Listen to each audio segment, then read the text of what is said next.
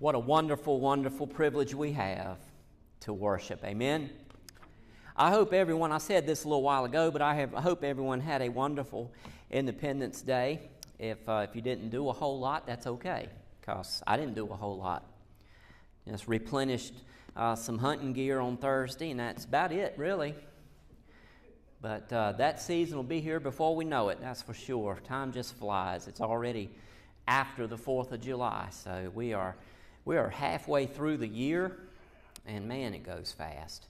But what a privilege it is we have to gather in God's house this morning. Turn with me to the book of 1 Kings, chapter number 21 this morning, and I'm going to do something a little bit different than normal this Sunday. You remember I quoted to you a little while back Einstein's definition of insanity, doing the same thing over and over again and expecting a different result.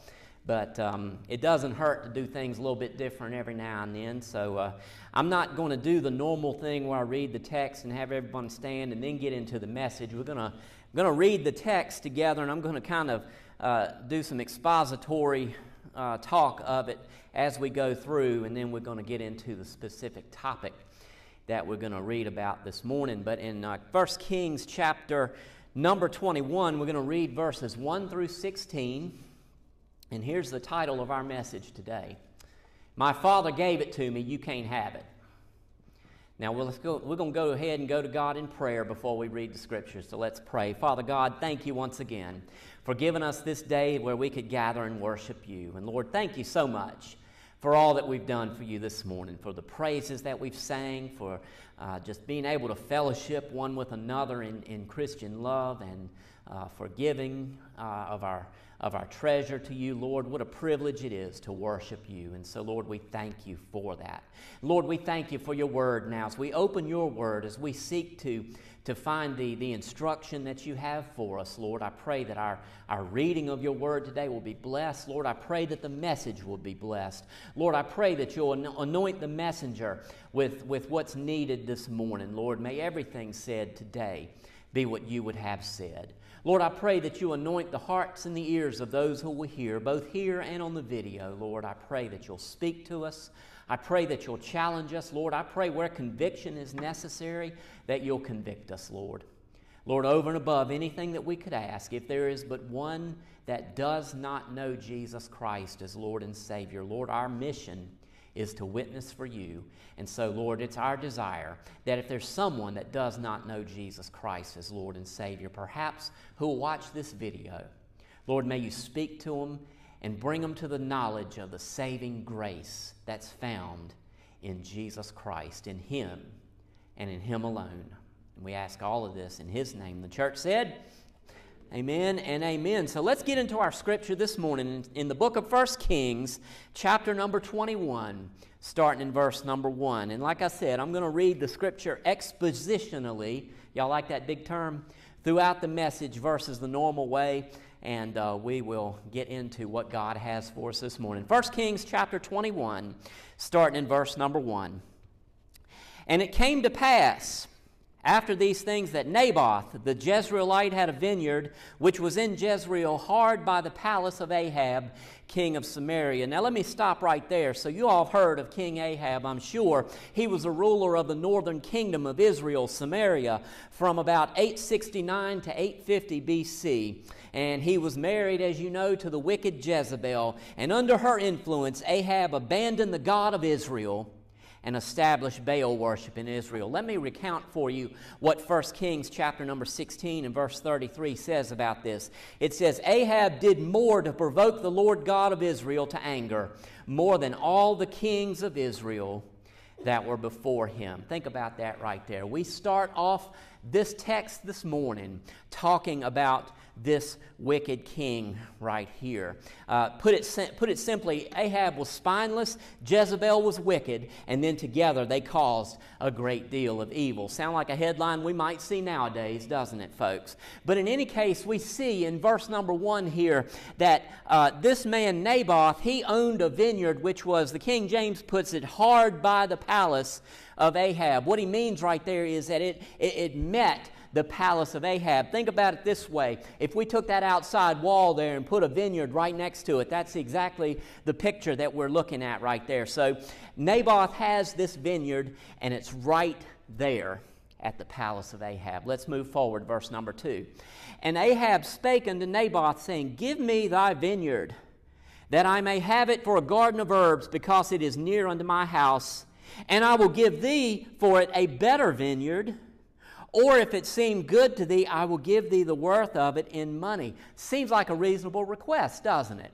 This vineyard is right next to my palace. Naboth, let me buy it from you, or let me trade it for something. But then let's look at verse number 3.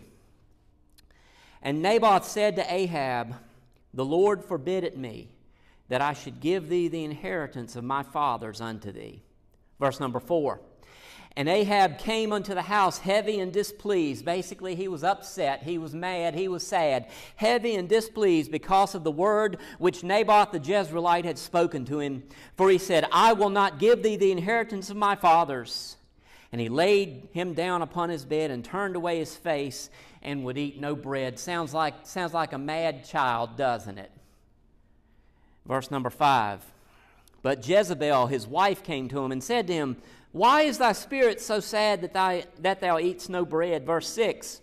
And he said unto her, Because I spake unto Naboth the Jezreelite, and said unto him, Give me thy vineyard for money, or else, if it please thee, I will give you another vineyard for it.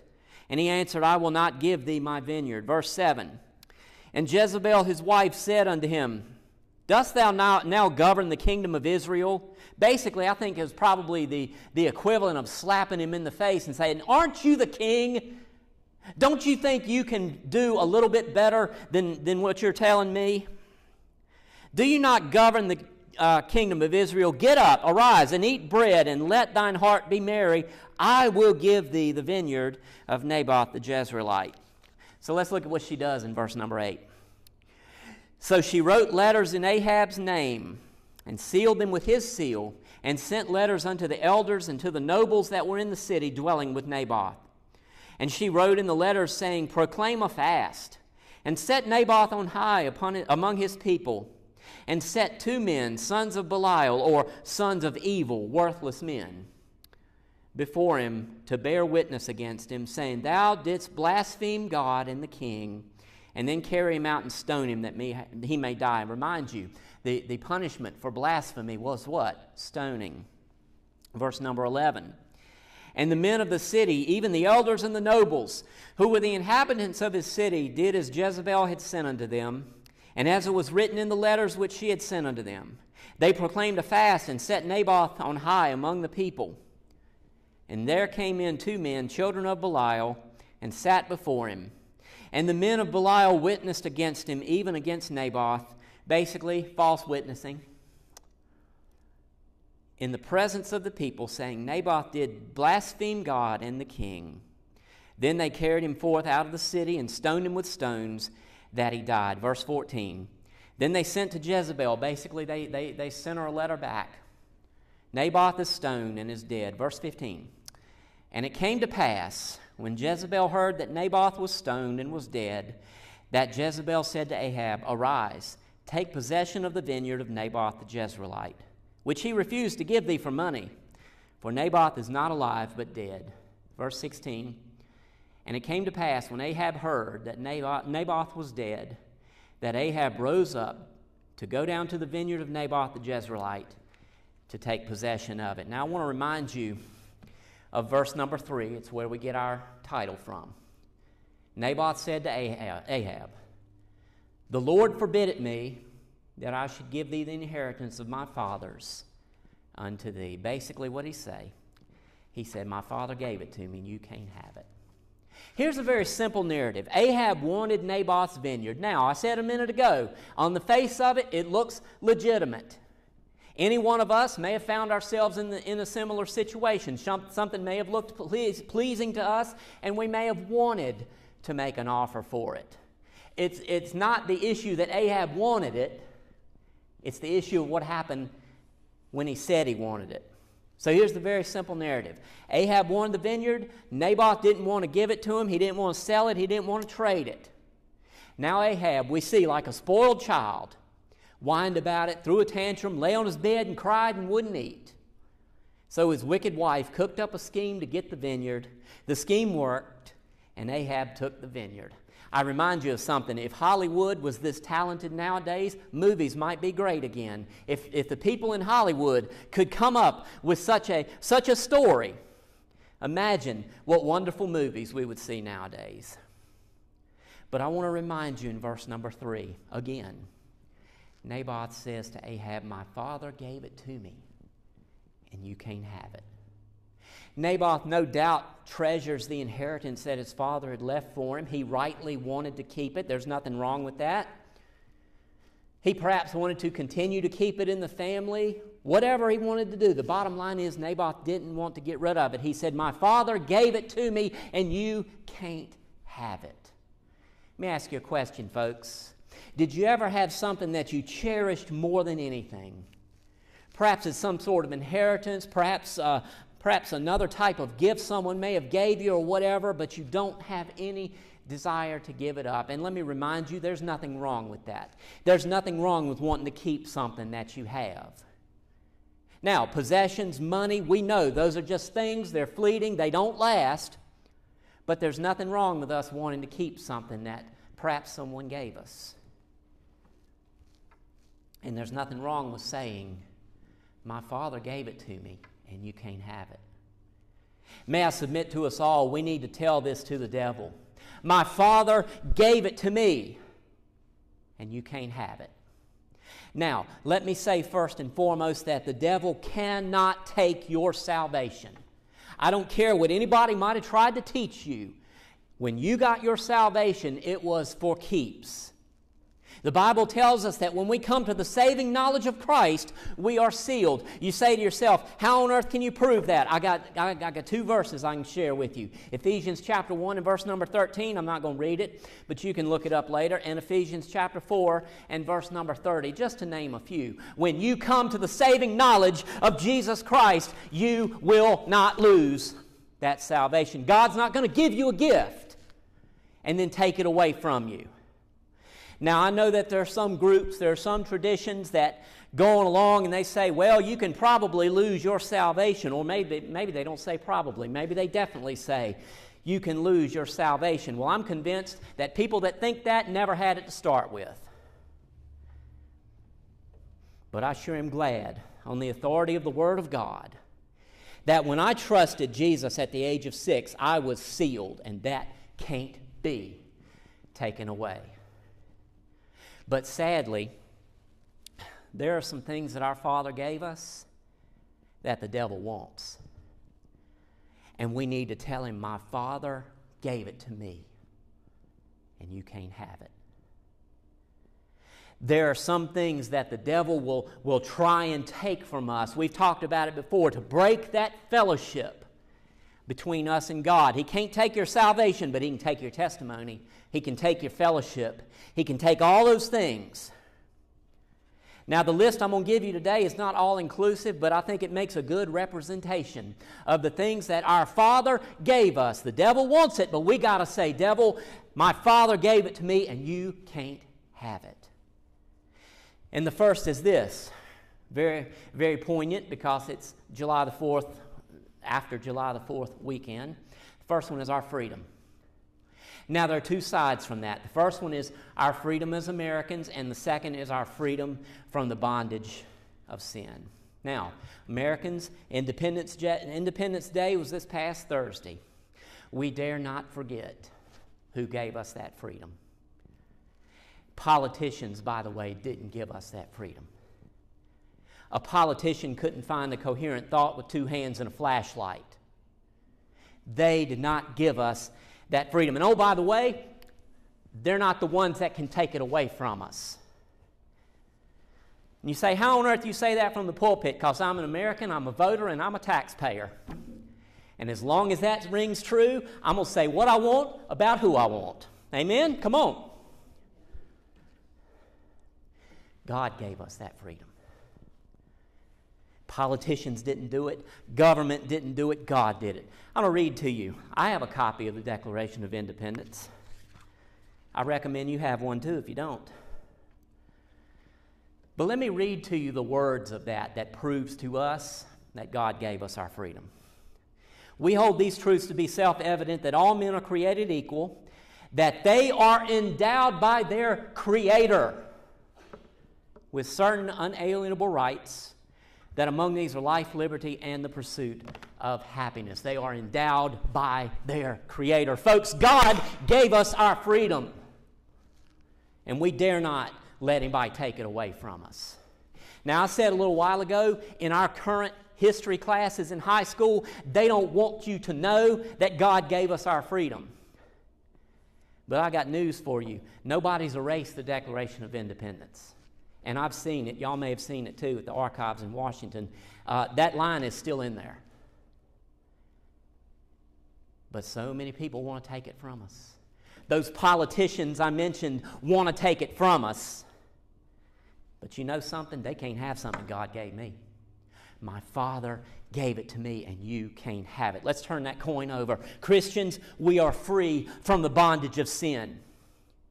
Satan wants us to be under that bondage, but we're free from that bondage. Now, let me see if I can break this down a little bit for us. We're free from the bondage, but that doesn't mean we can't get involved in it. And that's exactly what Satan wants. He wants us to be under that bondage. He wants us to be, if you'll allow me to use the term, go back to our old ways. But we need to tell him, my Father gave it to me, and you can't have it.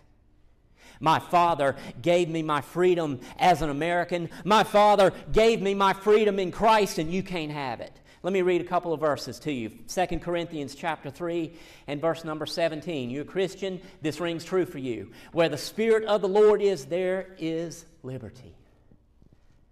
Galatians chapter 5 and verse number 1, Paul exhorts us to stand fast, therefore, in the liberty wherewith Christ has made us free. And be not entangled again with the yoke of bondage. Devil, God gave me my freedom, and you can't have it.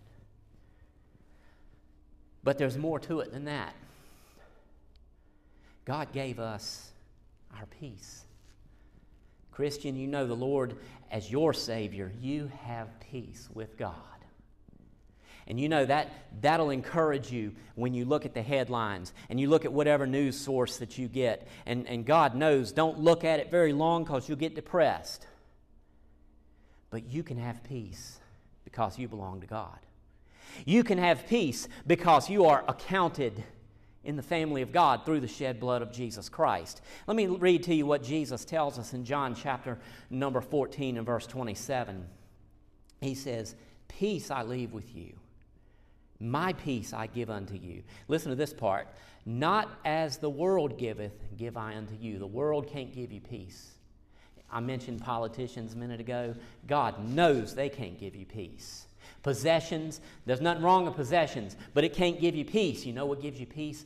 Jesus Christ. He says, my peace I give unto you, not as the world giveth, give unto you. Because of that, he says, let not your heart be troubled, neither let it be afraid. Aren't you glad today, Christian, that because you belong to the Lord, you have peace? And it's real easy to lose that peace in a world that wants you to lose that peace. Oh man, there's sickness running rampant. What am I going to do? It's hot as the dickens in July. Imagine that. What am I going to do? Christian, we can have peace in the midst of all of that. And you know what? God gave it to us. You know the Lord today. God gave you peace, and you need to tell the devil, my Father gave it to me, and you can't have it. But what else? How about this one? I've talked about this a lot, and I'll continue to talk about it. Our victory. Listen to what Paul tells us in 1 Corinthians chapter 15 and verse 57. But thanks be to God, which giveth us victory through our Lord Jesus Christ. Christian, God gave you victory. Our Father gave you the victory. And we need to tell the devil, my Father gave it to me and you can't have it. Let me share with you from the book of Romans as well. It speaks to our victory. Romans chapter number 8, verse 35, very familiar portion.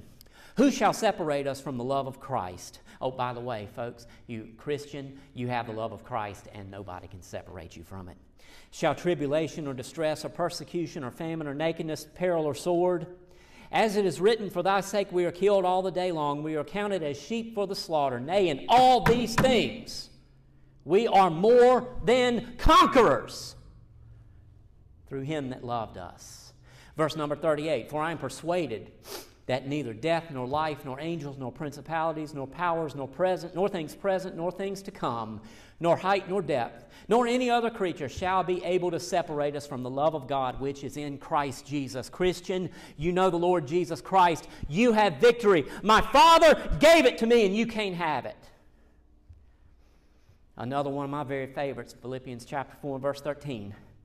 I can do all things through Christ, which strengtheneth me. Now, once again, I always have to give the disclaimer because folks get this mixed up so much. Paul is not telling us to go stand in front of a running train because I can do all things through Christ who strengthens me. He's telling us that because of Christ who strengthens us, because of Christ who gave us the victory, we can deal with what goes on beyond these doors. Because of Christ who gave us the victory, we can deal when sickness comes. Because of Christ who gave us the victory, we can deal when heartache comes. I can do all things through Christ which strengthens me. Why? Because I have victory. My Father gave it to me, devil. You can't have it. Well, what else? How about this one? I'm almost done, by the way. Our hope. You know what, Christian? Because you have Jesus Christ, you have hope. More than that, God gave you that hope. And you need to tell the devil, my Father gave it to me, and you can't have it. Titus chapter number 2 and verse 13, Paul tells us these words, looking for that blessed hope and the glorious appearing of the great God, of the great God and our Savior, Jesus Christ. Christian, we might have difficulties right now. We might have uncertainties. We might have problems that beset us. But we're looking forward to that blessed hope. Christian, God has given us hope. I want to read to you also from 1 Thessalonians chapter number 4, verses 13 through 17. Paul says these words, but I would not have you to be ignorant, brethren, concerning them which are asleep, that you sorrow not, even as others which have no hope. Paul is telling the church at Thessalonica, and he tells us as well as God's children, we don't sorrow as people who have no hope. Verse 14, for if we believe that Jesus died and rose again, even so also them which sleep in Jesus will God bring with him. For this we say unto you by the word of the Lord, that we which are alive and remain unto the coming of the Lord shall not prevent them which are asleep. Here's our blessed hope, by the way. For the Lord himself shall descend from heaven with a shout, with the voice of the archangel and with the trump of God, and the dead in Christ shall rise first. Verse 17, then we which are alive and remain shall be caught up together with them in the clouds to meet the Lord in the air. So shall we ever be with the Lord. You know what, folks? We might, I said a minute ago, have difficulties. We might have hard rows to hoe, as the old folks might say. But we still have hope. And you know who gave us that hope? God gave us that hope. God gave us that hope when he gave us Jesus Christ. When you accepted Jesus Christ as your Lord and Savior, God gave you hope. And you need to tell the devil, my Father gave it to me and you can't have it. Last but not least, here's something that our Father gave us. And we need to tell the devil he can't have it. It is another opportunity. Another opportunity. What do I mean by that? I mean two things. Number one, salvation for the lost, and continued grace for those of us who are saved and are in the battle. Put quite simply, it's the message of salvation. Jesus Christ went to the cross, he shed his blood, and he died on that cross to pay the sin debt. And then 3 days later, he rose from the grave to give us the victory over death and the grave. And all us who have accepted Jesus Christ as Lord and Savior have that victory, have that hope, have that peace, have that freedom. And then, guess what? We've got another opportunity. Why do I say that? Because we mess up sometimes, don't we? Because we will look at the ills going on in the world and we'll say, oh, woe is me, God has forgotten about me. Another opportunity, at grace. Aren't you glad today that when you belong to the Lord, no matter what may go on during your day, you still got the Lord as your, we'll say safety net, but it's not a good term. I just couldn't think of a better one right now. But we still got another opportunity at God's grace. Every morning when you wake up on this side of eternity, you've got another opportunity at God's grace. I've given the illustration before of the reset button, like on old video games, not the new nonsense they got nowadays, but the old video games where you weren't doing as good as you thought you might. What could you do? You could always hit that reset button. Christian, you know we got a reset button. We might not always do what we should do. We might not always say, think, or feel what we should think or feel. But I sure am glad that because of the grace of God, because of all that God has given me, I've got that reset button. It's called forgiveness. You know Christ as Lord and Savior, you've got forgiveness. And you know there are many that are living under the bondage of sin. There are many who are living without the grace of God, without peace, without hope, without mercy. Jesus died for them. You see, I say it so often, and we can gather here, and my prayer is each and every one of us knows Jesus Christ as Lord and Savior.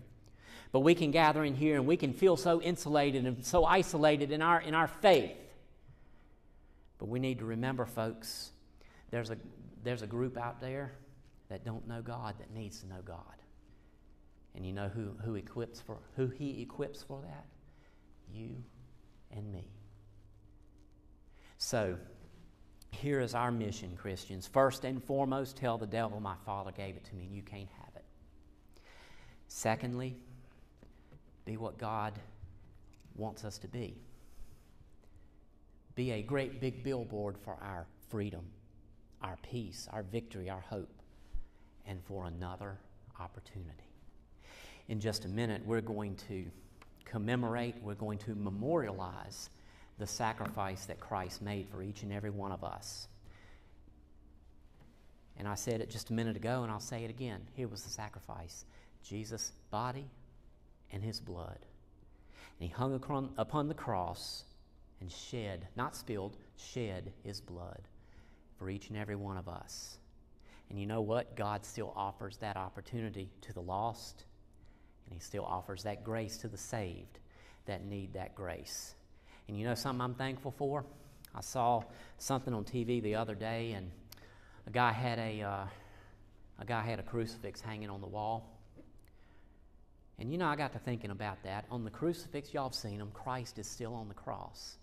But I sure am glad He came down off that cross. He's not still on the cross, folks. He already paid that price, and He already won that victory. You know Jesus Christ today? Because of that, my Father gave me freedom, victory, hope. And devil, you can't take it away. Let's pray. Father God, we ask today